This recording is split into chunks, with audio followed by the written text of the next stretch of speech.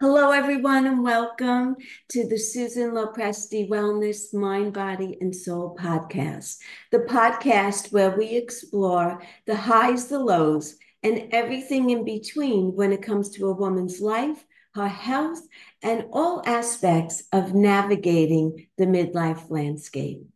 I'm your host, Susan Lopresti, and today I'm going to switch it up a little bit because normally I come on and I'm talking about ways to stay healthy. So basically, I'm giving you information about our different systems in our body, how they deteriorate as we're getting older, and what we can do to maintain them at an optimal level. So I've talked about bone health, gut health, brain health, heart health.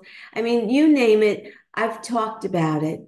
So today I decided I want to talk about a woman who is in midlife and older. So in a few days, February 3rd, I'm going to be 64 years old. And I know that I have changed dramatically from when I was younger.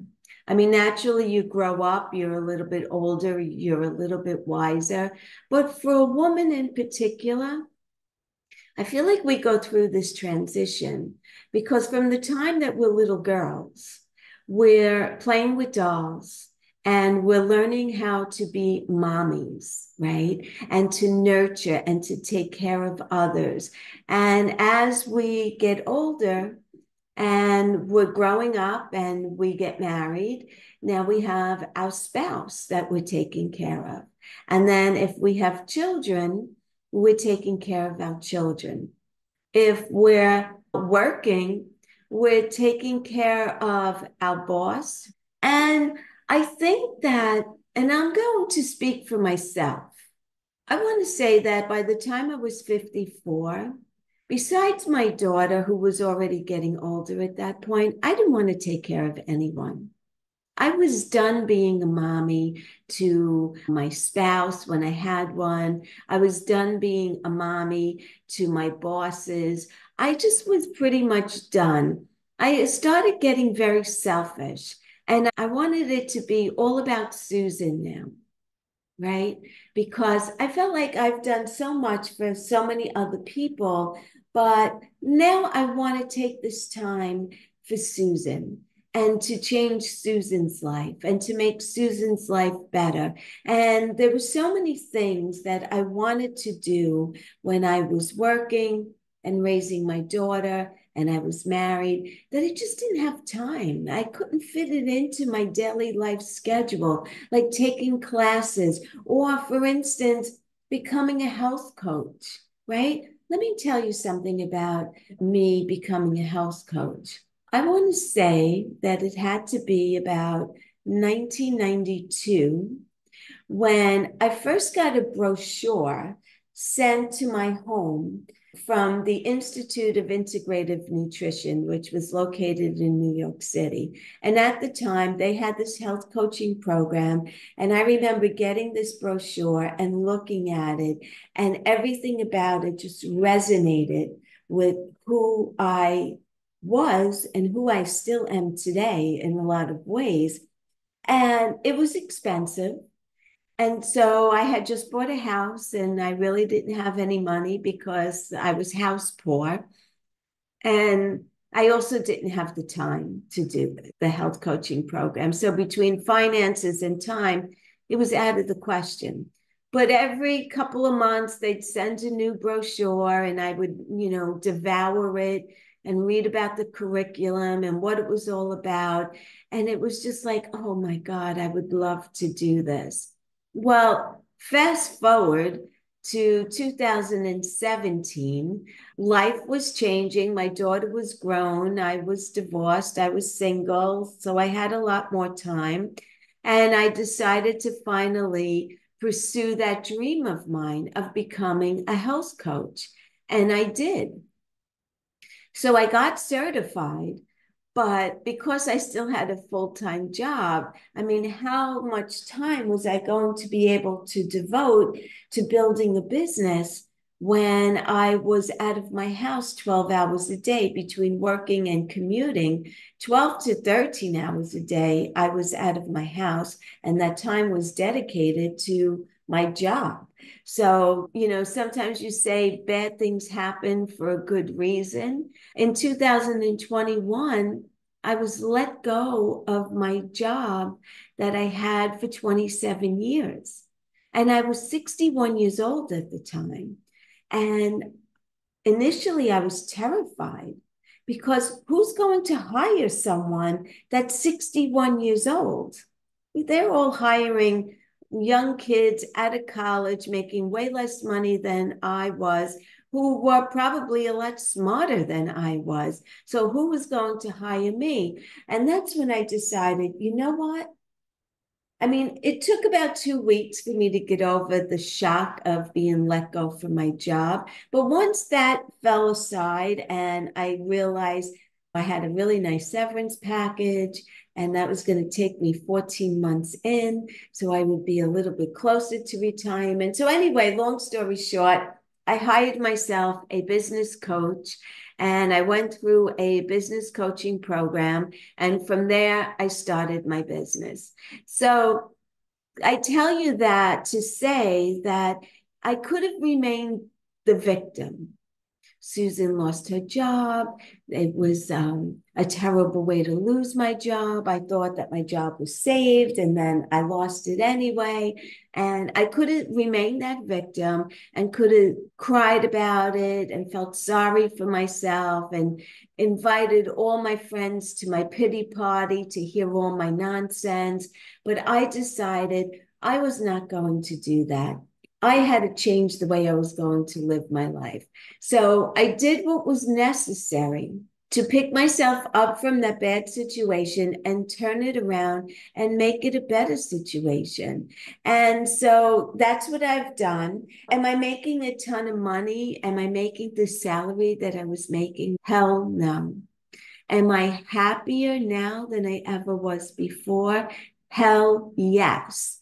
So, what I'm here to say about that is that a lot of times we get dealt a really bad hand, and it's not what we wanted. But what are we going to do? Are we going to sulk about it and carry on about it and become the victim? Or are we going to do something to make it better? Right? So that's what I decided. So going back to being the nurturer and being the person who was taking care of everybody else and always worried about everybody else. Were they happy? Were they content? Were they happy with how I was serving them? Well, now I'm going to serve myself. And that happens to women when they're in their 50s, especially mid to late 50s and early 60s, right? You decide that I'm done taking care of everyone else. This is my time. And if I don't do it now, when am I ever going to do it? Because we're getting older. And now is the time to do it. So, yes, I am still helping people, but I'm helping people who are coming to me that want my help and they want my guidance, but I'm not going to do it for them. I'm going to guide them, and then it's up to them to do it themselves. Right. And that's what my health coaching programs are all about. I'm going to lay it out for you. I'm going to guide you. I will hold you accountable. But if you don't do it, it's not on me. It's on you. And so I didn't want it to be that I was going to blame corporate America, that now I was down and out and lost my job. No, no, no. I wasn't going to do that. I wanted to pick myself up and I wanted to do things differently. Because when I was in corporate America, looking back on it, I was not always proud of my behavior.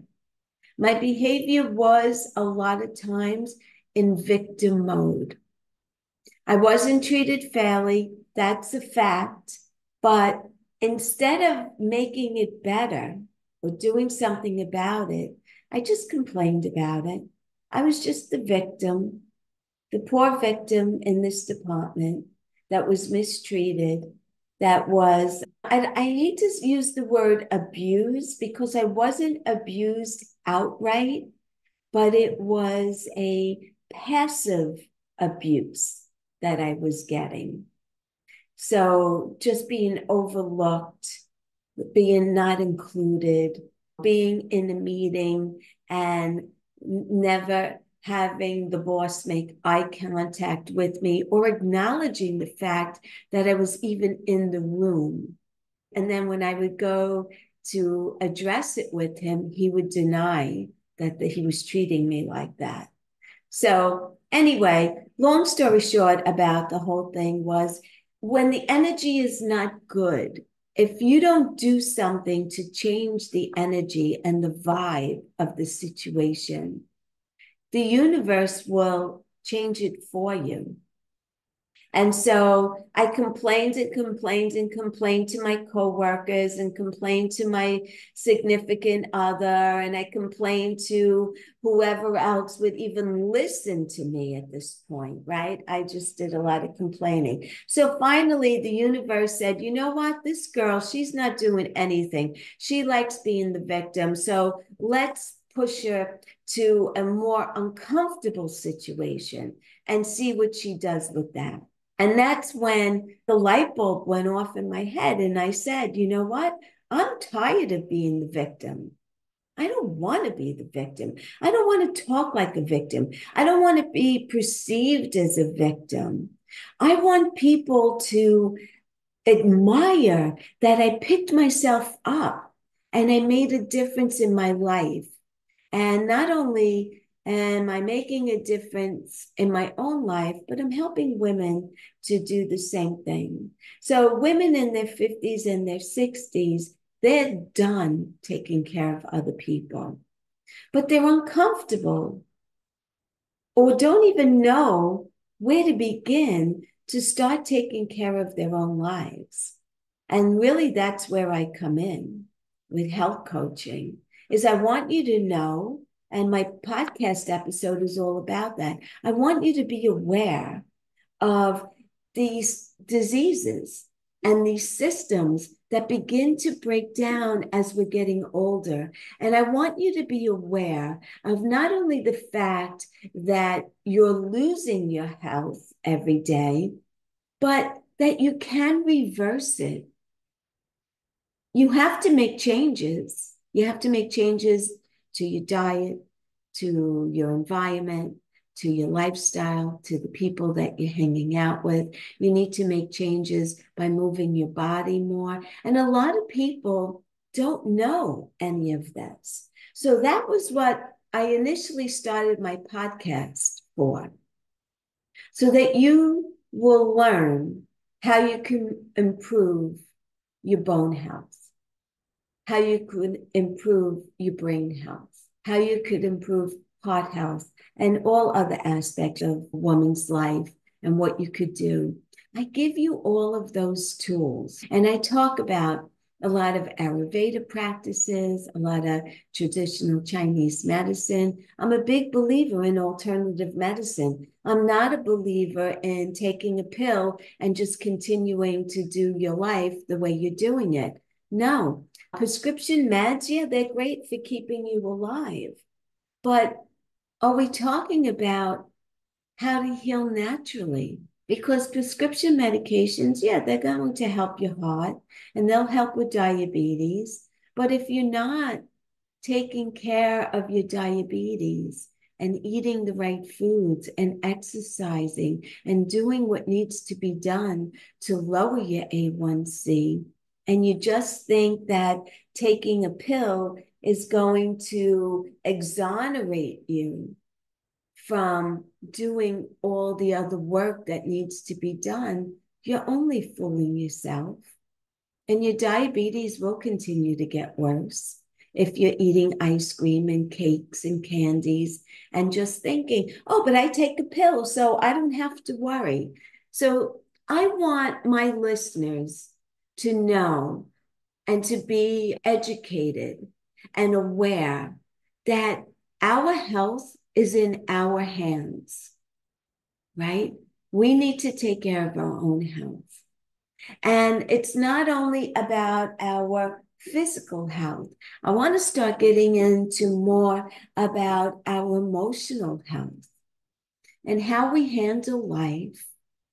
Like I talked about corporate America, those weren't my proudest moments of how I handled that situation. When I was married, I wasn't proud of the way I handled a lot of what was thrown at me in my marriage.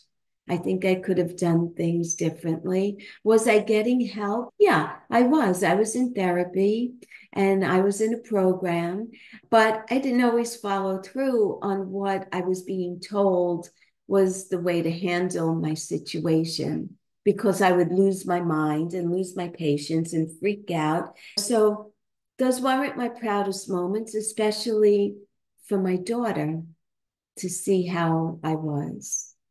I'm sad about that she saw that. I'm sad about that she had to live her life like that with me and my ex. But I think that at this point in time, I think I made a difference in her life by changing who I am and getting stronger and being more independent. And I think also her seeing what I did when I lost my job because I didn't freak out. I took action.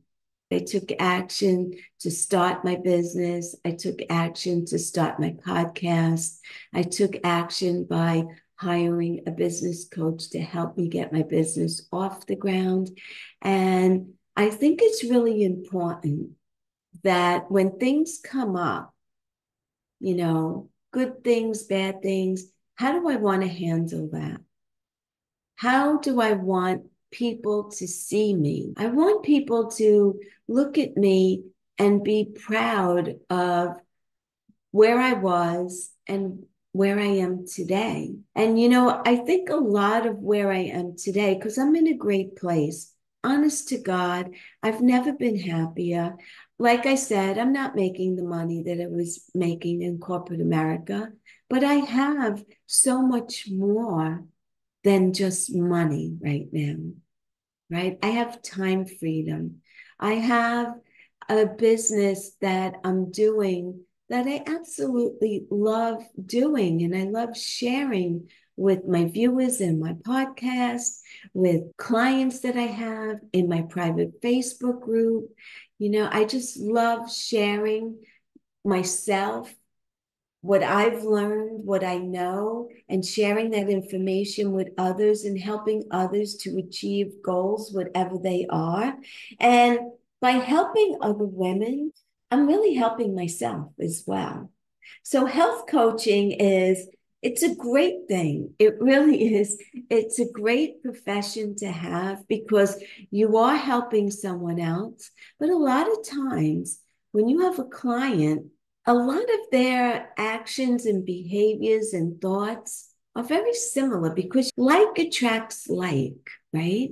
In anything, in anything in life, whatever your thoughts are, if you have negative thoughts all the time, things are going to be negative. You're going to attract negativity. And if you have positive thoughts, you attract that. So when my thoughts are the way I am, I attract a client who's pretty much on the same wavelength as me. So when I'm helping that person to achieve better health or a better situation, I'm also helping myself at the same time. And I really find that interesting and I find it exciting. And I find that there's a world of possibilities out there. There really, really are. There's a world of possibilities. And when I see someone who's not in a good place and they're hurting or they're sick and they're lost in the direction to take next, a lot of times I'll reach out to that person and I'll offer them my service and I'll tell them, I don't even want to charge you. I just feel like maybe I could help you in some way. And maybe I'll offer them a Reiki session. or maybe I'll offer them a health coaching session that's free, and just see where it goes from there, see if it even resonates with them in any way, shape, or form. So I just wanted to come on and I wanted to talk to you about that and let you know that going forward, my podcast may be a little bit different than it has been in the past. And if anyone on here is listening and they want to share something, a struggle, a health challenge, whatever it may be, please reach out to me. You could go to my website and schedule time with me there, www.susanlopresti.com, or you could email me, susan@susanlopresti.com, and let me know if you would like to be on my podcast and share your story or your challenge or your transformation, and share it with my listeners so that they can learn from you and maybe improve their life. And that's what it's all about. So thank you so much for listening. Thank you for your support. Thank you for everything that you have done to encourage me to keep going in this journey. And until the next time, be happy, stay positive, and always look at the glass being half full rather than half empty. Believe me, it will make a difference in your life. Until the next time, stay well, everyone. Take good care.